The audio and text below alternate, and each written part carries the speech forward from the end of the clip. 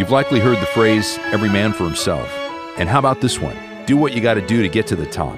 But God's definition of success comes another way, a surprisingly different way.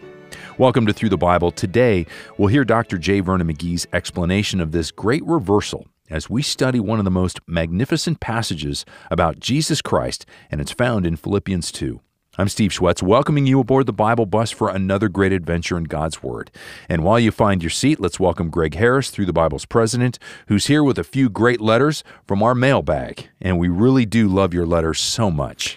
We do, and it is such an honor that you share your story with us. And we were talking about this earlier this month, but I want to challenge everybody listening to these stories.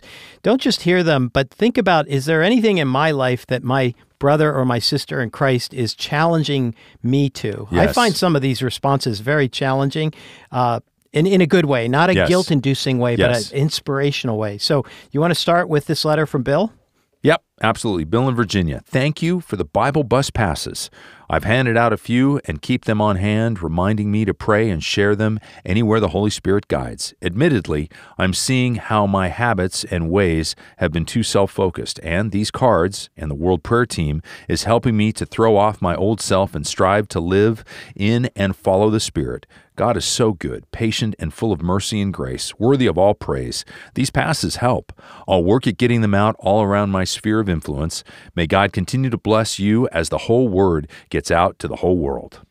And there's an example. I mean, Bill is an example to us. He's not saying, oh, I'm perfect and I do this right. He's saying, I'm trying to grow in this area. And I love the challenge of, how can I grow in my walk with Jesus? And how can a tool like the Bible Bus Pass help? Now let's go to Susan in Florida, and I like a letter that begins like this. Wow. Yeah.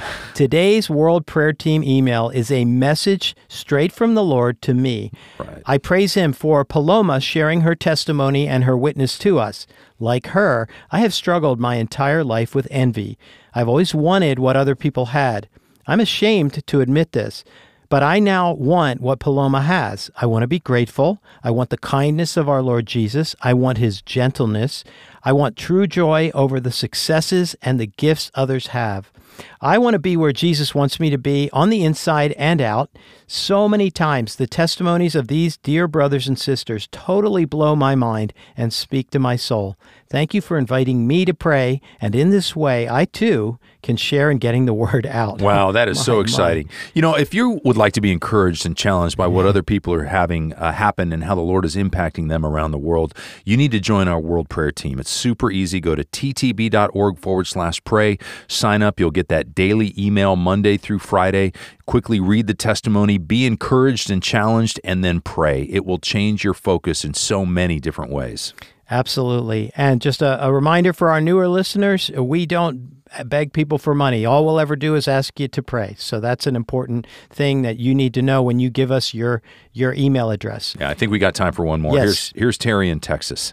Hello, I've listened for a while now, on and off for years. The teaching has made such a difference in my life. Growing up without spiritual guidance, I got saved, but only really started to grow as I read the Word of God. Listening to Dr. McGee is like having a friend walk you through something that could be confusing, but they help you see more clearly. Today's message helped me see the beauty of King David's love and dependence upon God. I desire to love God with my whole heart, too. Thank you for keeping the Bible bus going. Fantastic. So encouraging that God is at work in the lives and hearts of our listeners. Yeah, Greg, would you pray for our study in Philippians and then also for our listeners here at home and around the world?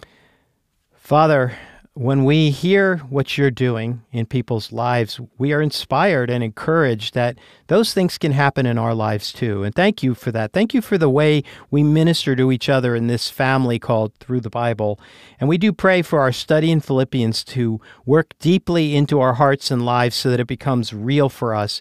And we pray that same prayer in all the hundreds of languages that are being taught around the world. We praise you and love you in Jesus' name. Amen. Let's study Philippians 2 now on Through the Bible with Dr. J. Vernon McGee. Now back we come today to Philippians, the 2nd chapter, and we're putting in today at verse 5. Again, that's where we left off. It says, let this mind be in you, which was also in Christ Jesus. Now, what kind of mind was that? Well, we are going to see now in the 7 steps of his humiliation. And he came down and down and down to this earth, all the way to where we are. And you and I today can't even conceive of what a big step it was from heaven's glory all the way down to this earth. Absolutely, it's beyond human comprehension to understand what our Lord really did for us. A friend of mine, we were standing the other day at the Poly, as you cross over from Honolulu proper to the windward side of the island, you go across what they call the Poly. Well, it is really pretty high cliffs. I don't know how high they are. Several hundred feet, just a sheer drop-off. A friend of mine was saying, because we were standing there looking, there was a golf club down below, and he said, my, I'd like to go down there and play golf. And another friend standing there, he said, you know, he said, it's not far down there from here, but that first step is a long one. Well, that first step would be a long one, several hundred feet down. And I don't think you'd be able to play much golf. But our Lord came out of heaven's glory all the way down, as we shall see in these 7 steps downward. Now, in verse 6, it says, this is step number 1, who being in the form of God, thought it not robbery to be equal with God. Now, here was the thing that I attempted to just briefly go over last time, and I'd like to pick up right there. That what it really means here, that he thought it not robbery to be equal with God, it wasn't something that he was hanging on to. There was no danger of him losing his place and position in the Godhead because of any lack on his part or the ability and ambition of a contender. He was God without any effort at all. And he didn't come down reluctantly like this. Oh, I hate to leave heaven. Oh, I don't want to go down on that trip. Oh, that's something I don't want to do. It's not something, see, he held on to. He came down joyfully. And there was no danger of him losing his position or him not being God. He didn't say, and I want to be very careful now, I'm not being irreverent when I say this. He didn't whisper into the ear of God the Father and say, now look, will you be sure and keep my place here right by the side of you? And keep a sharp eye out for Gabriel. I think he's after my place. And while I'm gone for 33 years, he might be able to get my place. And therefore, I'm reluctant to go. My friend, he didn't come down like that. There was no danger of him losing anything. He joyfully, it was for the joy that was set before him, endured the cross, despising the shame. He came all the way down, and he wasn't holding on to it. It wasn't something forced upon him. God so loved the world that he gave his only begotten Son. And it was a gift. And a gift is not something that's forced. If it is, it's not a gift. And he came willingly. If he hadn't come willingly, it would not have been a sacrifice. You see it all. And therefore, he came joyfully to this earth. Now, he left the glory of heaven, and he came down to this earth. And it says here in verse 7, the second step, but made himself of no reputation. Now, if you'll notice here, a better translation of that, the word here, and this is where the kenosis theory comes from, is the word kenao, and it means he emptied himself. Now, there's always been a question, what did he empty himself of? And there were those, some of the first heresies had to do that he emptied himself of his deity, that when he came down, the deity came on to him at his baptism and left him at the cross. Well, this makes it very clear here that he emptied himself of something, but he did not empty himself of his deity. He was 100% God when he was a little baby reclining in a helpless position on the bosom of Mary. He was then a little helpless baby. But at that moment, he could have spoken this universe out of existence. Why? Because he's God. And he was 100% God, not 99 and 44 100%, but 100%. There never was a moment when he was not God, when he came down yonder to Bethlehem. Now, we're told here that he emptied himself. Now, what did he empty himself of? And I'm convinced he emptied himself of something.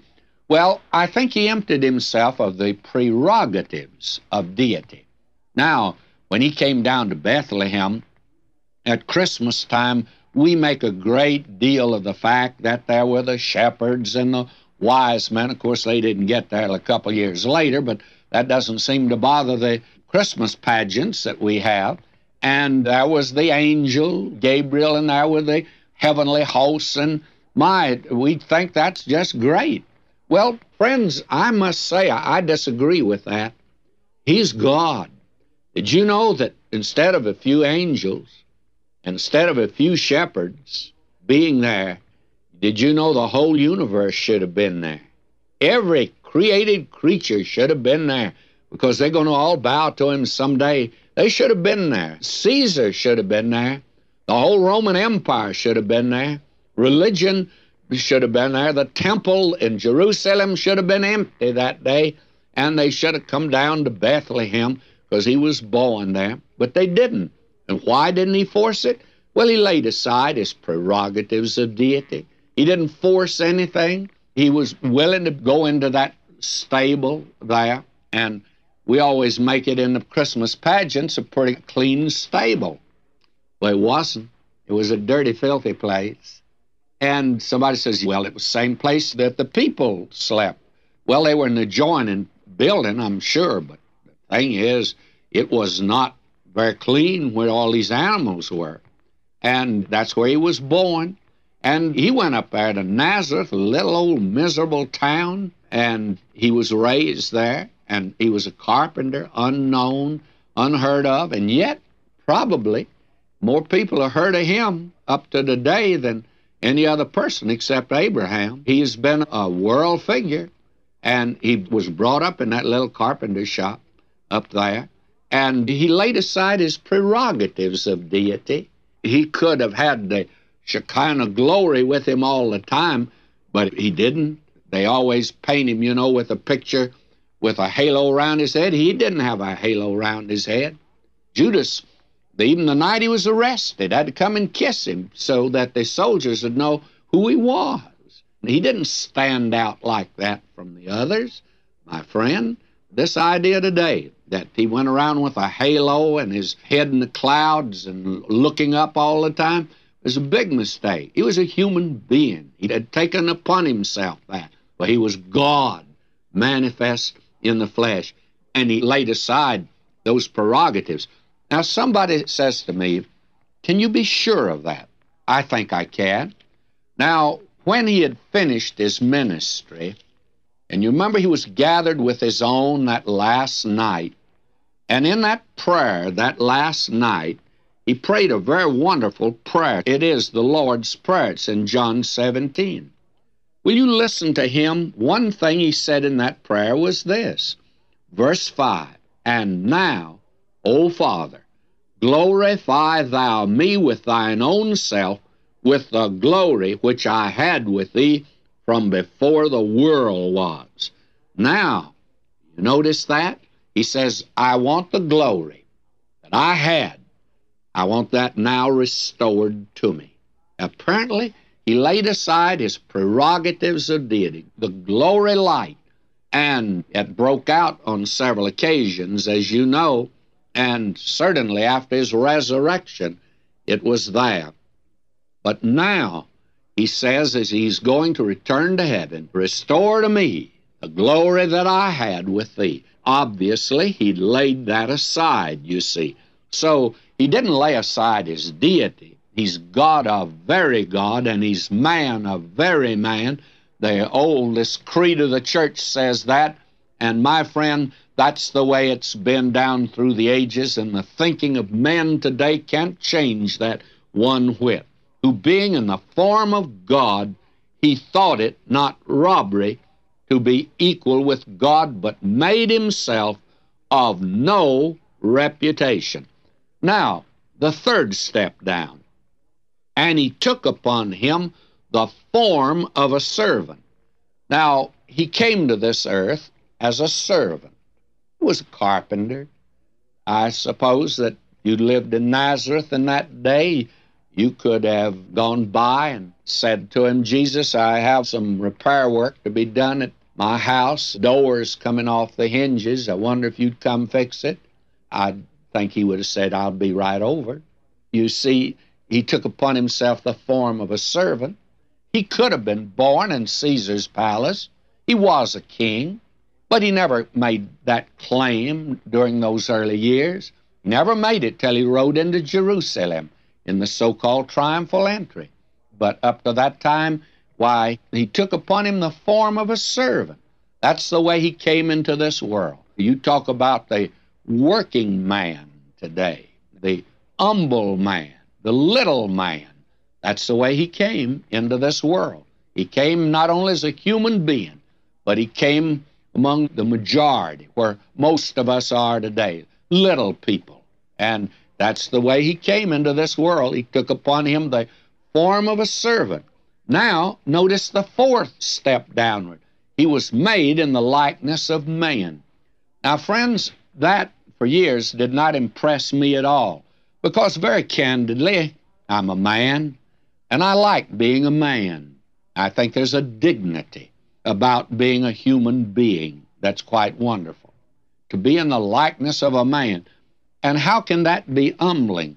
Well, it's very difficult for me today to make it clear to you that the one who's Lord of this universe and the creator of this universe and the one who created man, may I say to you, it was humbling for him to take upon himself the form of a man, to be made in the likeness of men. He was a man down here. He came down not only to redeem mankind, but to reveal God to mankind. How important that was. Because how do we know about God? We don't know a thing unless what he tells us. And when he came down to this earth and became a man, we found out a whole lot about God. And that, the only way you can know God is through Jesus Christ, who is God. But he became a man, like the little girl. She went upstairs. Her mother told her to go upstairs and go to bed. And she went upstairs and went to bed, and they turned out the light. And she began to cry and whimper. And her mother said, "What's the matter?" She says, "I want somebody to come up here and be with me. I don't want to be by myself." And the mother said, "God's up there with you." And for a moment, it was quiet. And then she said, "But, Mama, I want somebody with a face." Well, may I say to you, Jesus Christ is God with a face. And he said this concerning himself. He said, "I am the water of life. I'm the bread of life." Well, I know about bread, and I know about water, and I know about him now. He says, "I'm the door." He not only fixed doors, he was the door. And I know about doors. I got doors in my house. You know about doors. He says, "I'm the true vine." I know a whole lot about vines out here in California.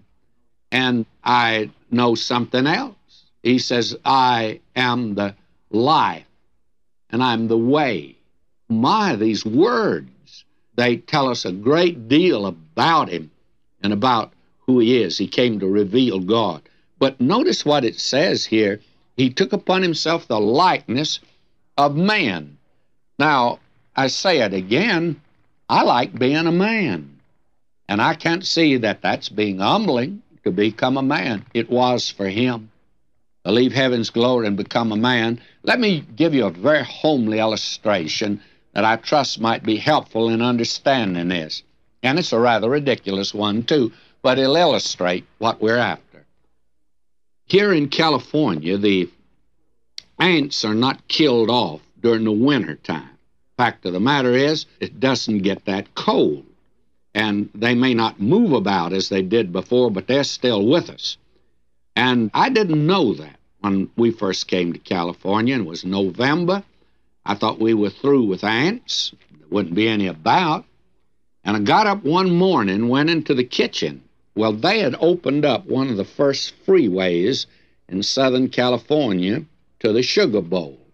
They were coming down on one side and going back on the other.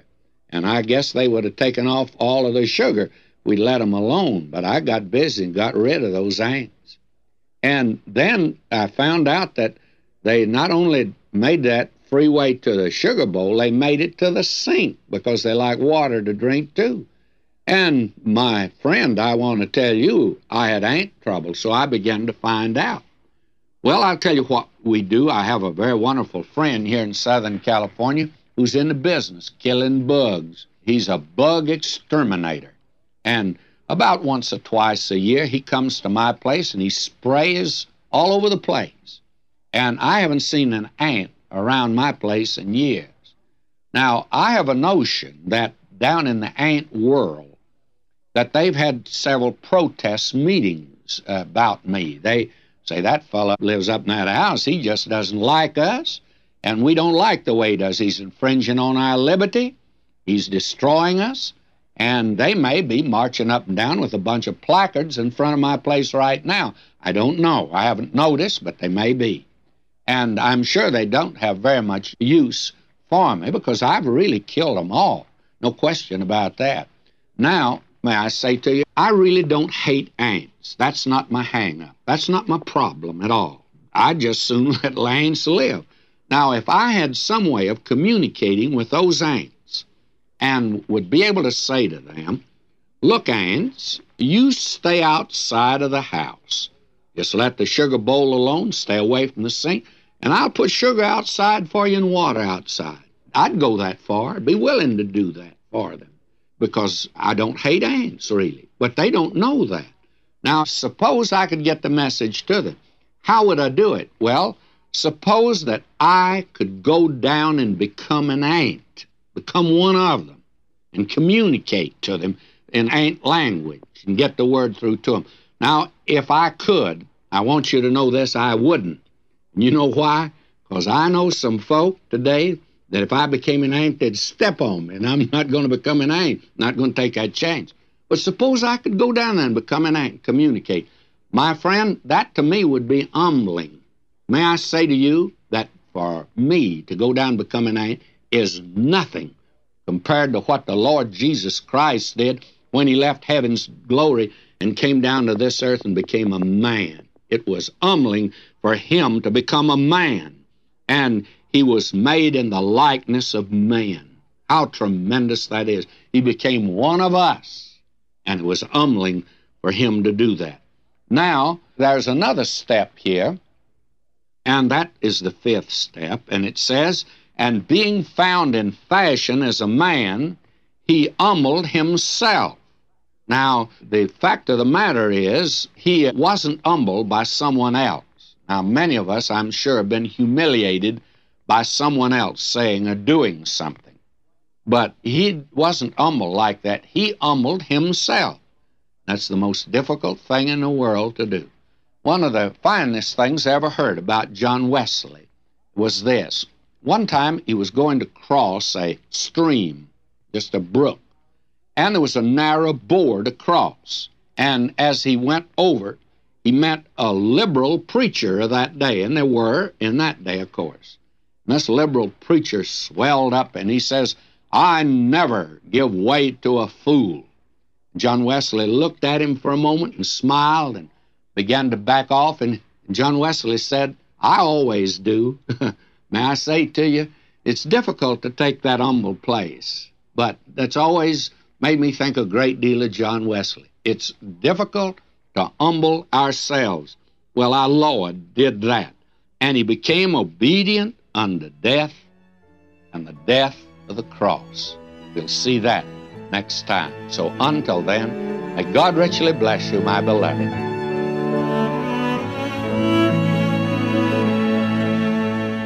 Check out our many Bible study resources at ttb.org. Or if we can help you find something specific, just call 1-800-65-BIBLE. Again, that's ttb.org or 1-800-65-BIBLE. Or you can always email us at biblebus@ttb.org. Well, I'm Steve Schwetz, and as always, I'll be here next time, saving a seat on the Bible bus just for you. Jesus paid it all to Him I owe. Sin had left a crimson stain, He washed it white as snow. Through the Bible exists to take God's whole word to the whole world, and we invite you to stand with us with your faithful prayer and financial support. Where will God's word go today?